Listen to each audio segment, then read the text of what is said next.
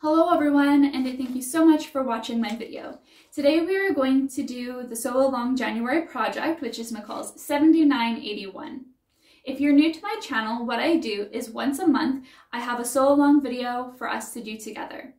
And then throughout the rest of the month, I will post videos of tips that I think will help you out through the project.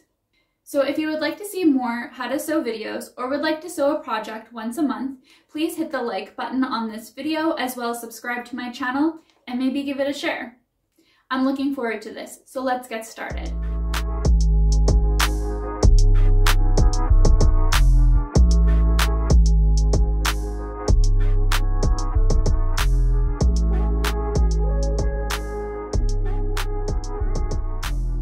So before we get started, if you would like to know more about the pattern or the fabric that I chose for this project, please check out my January project reveal video from the beginning of the month. I will link it in the right-hand corner here. I also made some videos on how to properly measure yourself out, as well as how to read the back of the pattern so you can get started with your project. So you can also check those out. I will leave the links as well in the right-hand corner here. So now let's get started on cutting out our pattern. So the first thing that we are going to do is we're going to take the pattern out of the package. And we are going to unfold it completely. So now that I have the pattern all unfolded, what I'm going to do is I'm going to iron out the paper to make sure that our patterns are going to be flat. So before we get started ironing, what I would suggest is that you have your iron to the lowest setting. For me, the lowest setting is nylon.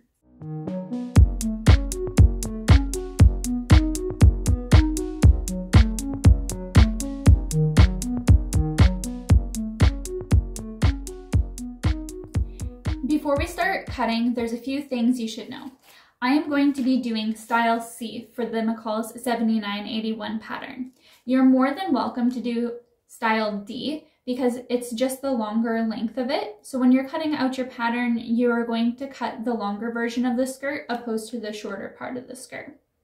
This here is one of the pattern pieces that you're going to need for style C or style D.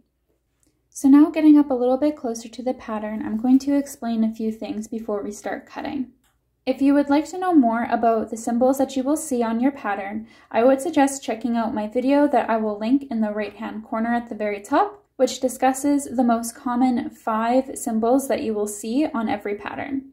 This pattern only goes up to a medium, but you can buy the pattern in a size large to extra large.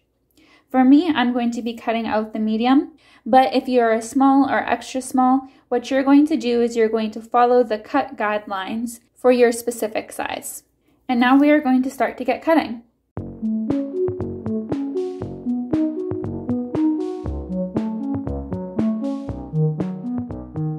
At this point, I would like to show you the different style hemlines. So for me, because I'm doing style C, I'm going to cut on this line here.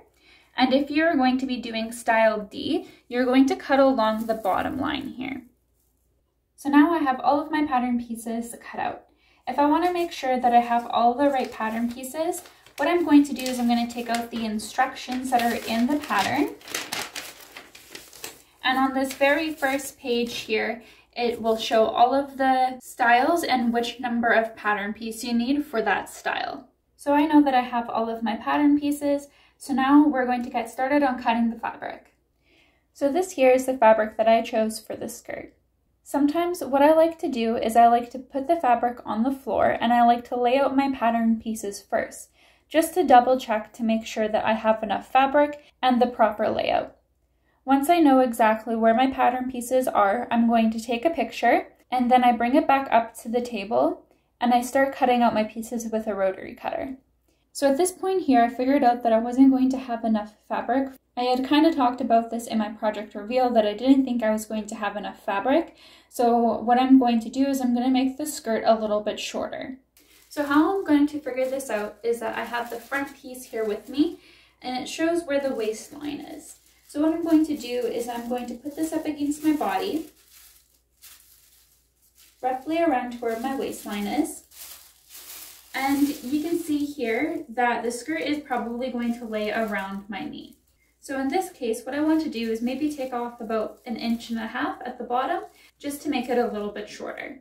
So what I'm going to do is I'm going to grab my ruler and I'm first going to make my mark of where I think I would like it to sit. So I said maybe about another 1.5 inches. So I'm going to use my ruler and I'm going to guide out 1.5 inches at the bottom of my skirt. Also keep in mind too, if you are shortening your skirt as well, that the pattern already has allowance for the hem.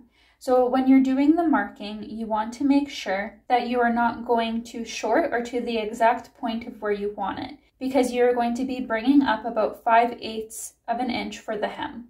So now I am just going to cut off this bottom piece here, and I'm going to do the same thing for the bottom piece. And now I'm going to lay it back onto my body just to see where it's going to lay. So I think that this is going to be a good amount to take off. It's not going to be too short, and I think it's going to give me the allowance for my fabric so I can cut all of my pattern pieces out. And now I'm going to check again to make sure that it fits. So I realized that my number 5 piece also needed to be cut down 1.5 inches because it's going to be the finishing for the front of the skirt.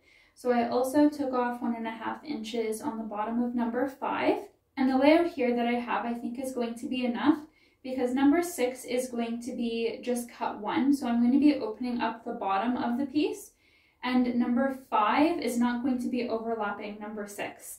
So the first pattern piece that I'm going to cut out is number 8, which is the back piece. I'm going to line it up how I had it on the floor. And I am going to use these as weights. These are washers. I got these at Canadian Tire, I'm pretty sure. And I just put them on top of my pattern piece, like so,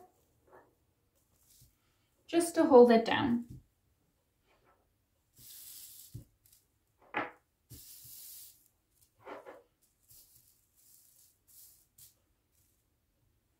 So now I'm going to grab my rotary cutter and I'm going to start cutting all around the skirt, and where there is notches, I'm going to cut into it a little bit.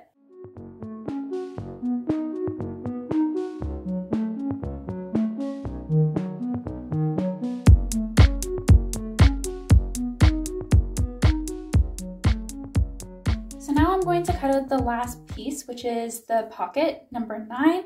And I'm not going to be using the same material as my skirt. I'm going to use just a broadcloth for this. The material that I have is fairly thick, so I think it's going to be very bulky for the pockets. So this is why I'm going to be using a cotton polyester blend for my pockets instead. So I almost forgot to cut out the interfacing. We are going to need the interfacing for number 6 and for number 5. So with piece number 6, because you're only cutting one out, you want to be careful of how you're laying it on your interfacing. What you want to do is have the interfacing with the glue side up and your waistband with the wrong side down.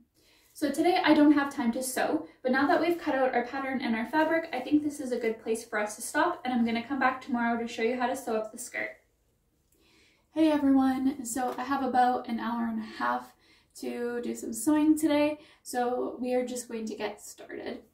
So today the first thing that we're going to do is we're going to iron on our interfacing to our waistband and to our facing. Okay, so this here is our waistband, which I believe is pattern number 6, and I have my interfacing here.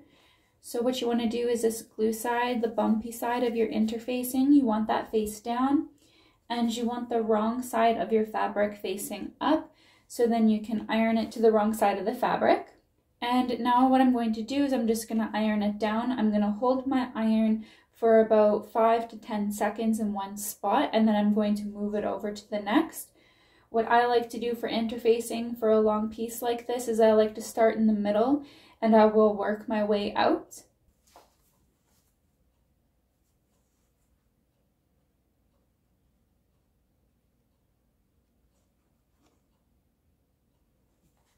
So the first thing that we're going to do is we're going to sew our pockets onto the side of the skirt.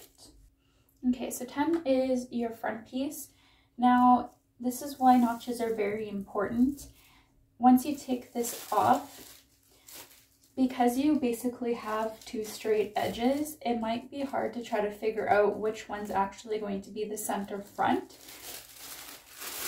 So with the pattern piece here, you can see that they notched a place at the center front, but then they also notched on the side here and a double notch as well. So this here is going to be your side seam and this here is going to be your center front. And we are just going to pin them in place. And now we are going to sew from the top here all the way down to the bottom of the pocket on both sides. Okay, so now I'm at my sewing machine and I'm going to stitch the pocket.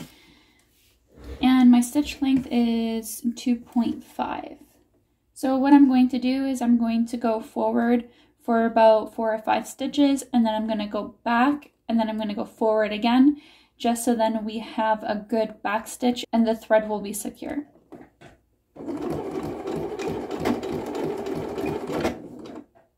Perfect. So now I'm just going to keep going all the way down. So now our next step that we're going to do is we're going to take pattern piece number 8, which is the back of the skirt, and we are going to sew the center back seam, which is the side here.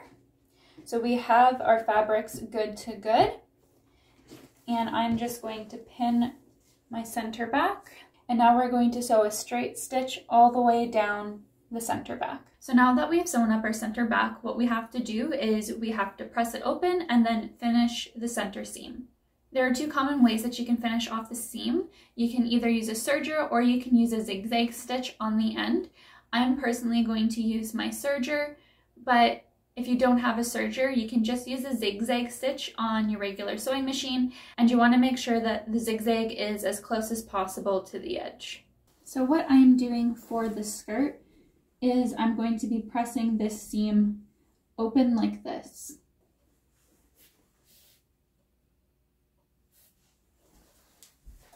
And now I'm going to be using my serger, and I'm going to close my seam that I pressed open, and I'm going to start serging. So this is what the serger thread looks like and how it finishes it.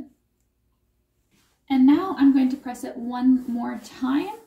I am going to press it off to one side. All right, so now that we have sewn our center back, we have serged it and pressed it off to the side, we are going to put on our pocket pieces. So we're going to put it over to the good side facing up. And we are going to place our pocket pieces. So as you can see, now that I have my pockets sewn to my back piece, what I'm going to do is I'm just going to finish this edge here by serging, and I'm going to do that on the other side of the back piece, as well as I'm going to do this for the side of the front pieces.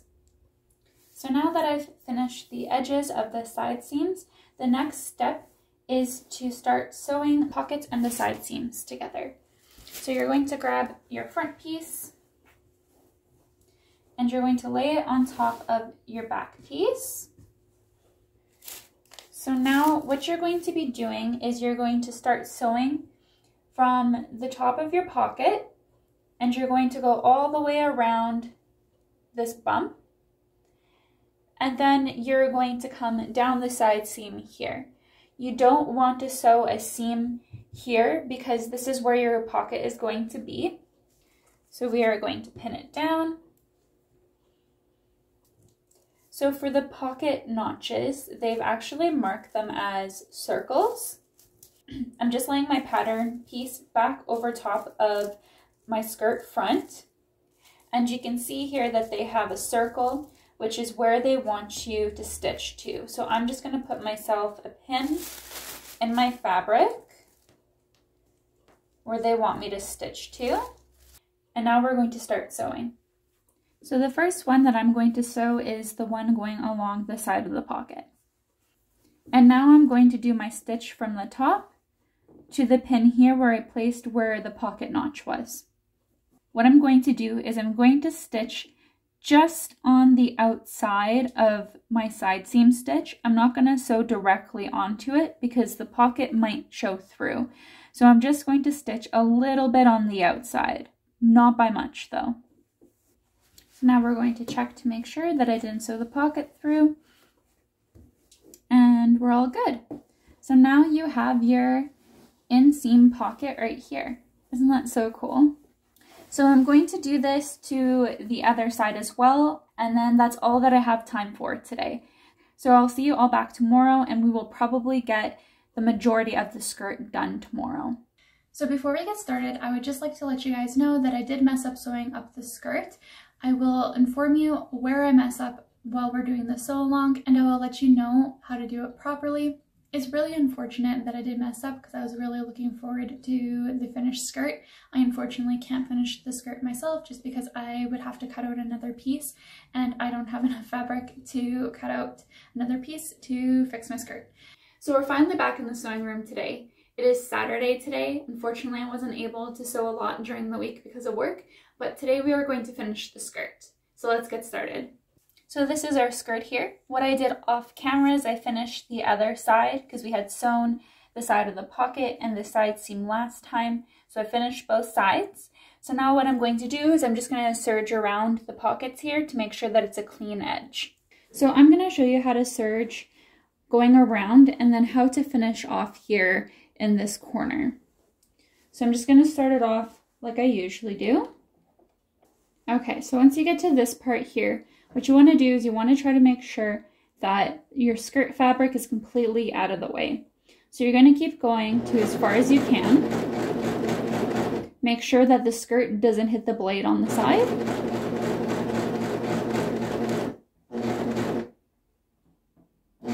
So once it's very close to the end point here, what you're going to do is you're going to lift your presser foot up, you're going to pivot it, and then you're going to chain off.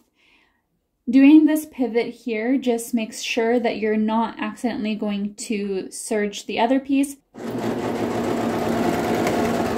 And here you have your serge right to the end point. So this here is what your skirt is going to look like. You have your front piece and your back piece, and you have your pocket here. So now what we want to do is we want to stay stitch our pocket. And we are going to use a 4 stitch length stitch. And we are just going to stitch the top of the pocket so then it's not flapping around when we sew in our waistband. So now that we have our stay stitch in place, I'm going to take this over to the iron board and I'm going to iron out all of my side seams.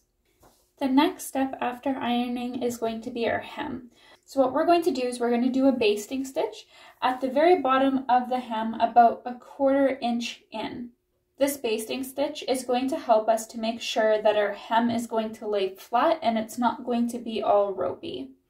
So now that we have our 1/4 inch basting stitch all the way around the hem, what I'm going to do is now I'm going to fold up 5/8 of an inch, going from the raw edge to the folded edge, ignoring this 1/4 inch line. So I'm going to be using a seam gauge for this. I am going to take this red piece here and I'm going to slide it up to 5/8 of an inch. And now I'm going to use this as a guide to help me iron up the hem. So now that we have our hem all pressed up, you've probably noticed that it's a little wavy at the top here. That's because the hem is actually longer than the section of the skirt when you fold it up. So this edge here is going to be longer than where we are going to be stitching. So this is where the base stitch comes in handy. When we're sewing our hem, we can pull the basting stitch to gather up the stitching a little bit to ease in the hem. So now we are going to start stitching up our hem. So what you want to do is you want to use that 1/4 inch stitch that we had done on our hem as a guide to fold underneath. So I am going to put this underneath my presser foot, and I'm going to use my red edge stitch line on my presser foot to sew my hem. Okay, so I finished my hem. You can see that there's actually some roping here because I didn't ease it in properly. So now what I'm going to do is I'm just going to iron the hem. So we now have the finished edge on our skirt. I was able to iron out most of the roping. So now we're going to put our skirt off to the side and we are going to grab our front facings, which is number 5. So what we are going to do with the number 5 piece is we're going to turn it around to the wrong side facing up, and we are going to fold over 5/8 of an inch, and we are going to iron this flat, and then we are going to trim it so then it's about 3/8 of an inch. So now that we have trimmed them, we are going to move on to the next step.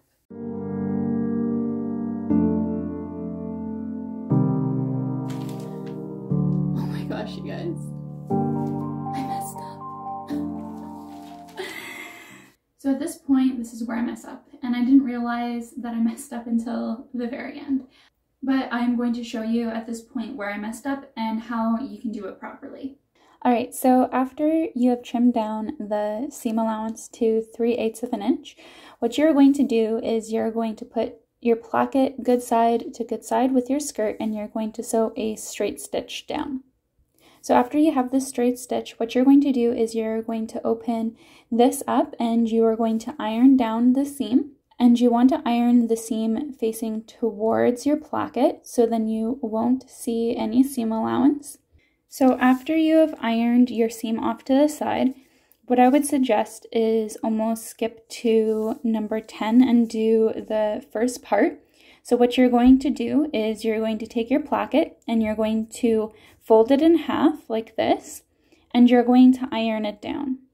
Then I would go to number 9, and you're going to put your placket good side to good side, folding it in half, and you're going to sew this part here at the bottom. Once you have this piece sewn, you want to trim the excess fabric. Then you're going to fold it right side out again, and you're going to have a sharp little corner here. This step in number 10 suggests you to slip stitch all the way up, but if you don't mind the seam showing on the other side, you can also stitch it. So once you're finished sewing your placket up, you can continue on with the next steps that I'm going to show. The sewing process is exactly the same, just that I didn't have that extra extension on my skirt. So now the next thing that we are going to work on is the waistband. So we are going to put this aside for right now, and we are going to take out our number 6 piece. So basically we are going to do the same thing as we did for the facings. We are going to lift up 5/8 of an inch at the bottom of the waistband, iron it down, and then we are going to trim to 3/8 of an inch. So now that we have it trimmed, what we are going to do is we are going to sew it onto our waistband on our skirt. And we are going to want to pin it all the way to the front. And now we are going to stitch all the way down. So now we have our stitch. Make sure that you check the back to make sure that you don't have any gathers or that you sewed up your pocket weird. So now what I want to do is I want to trim the waistband. So like we did with the facing, we are just going to take the waistband and we are going to trim it down to about 1/4 of an inch. So we want to press it so then this seam is up, and then we are going to fold the waistband in half. We're going to make sure that the pressed edge here is going to be touching the stitching of the seam, and we are going to press it to make our waistband. So that is what it looks like from the inside. So the next step that we want to do is we want to finish off this part here.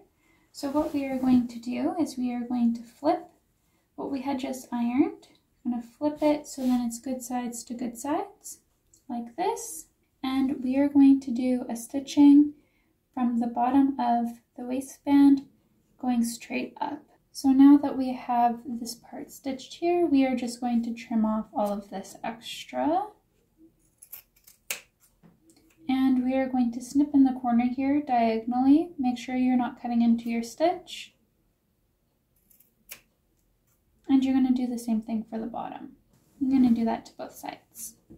Alright, so now you can use your nifty point turner and turn that right side out. And look how that's going to finish. That's going to look so nice. Now the next step that it says that we should do is to do a slip stitch But what I'm going to do is I'm just going to edge stitch this here because I'm not a big fan of hand sewing. So you'll basically just see the stitch on the outer part here, but I really don't mind that. Alright, so here you can see that I stitched my waistband down, and you can hardly even see the stitching of where I have on the top of my waistband. I really don't mind that at all. So we have finished basically the base of the skirt. Yay! So now all we have to do is do our buttons and our buttonholes. So let's take this over to the table and we can get started on that. I messed that up so bad that I am not even going to finish that skirt. So if you did follow along and you got to the point where I was and you actually did it correctly, I do have two videos. I have a video of how to sew a buttonhole and I have a video of how to sew on a button. I'll link those up in the right hand corner here and you can check those out. And those two videos will help you finish off the end of your project. So if you enjoyed seeing my frustration and seeing a little bit more of the realistic side of sewing and how things can completely mess up, please hit the like button as well as share, maybe. And if you do have any questions about the skirt, please leave a comment below and I will try to guide you through properly. But everyone does make mistakes sometimes, and this was just another lesson for me. You learn something every day. Bye guys, and see you soon.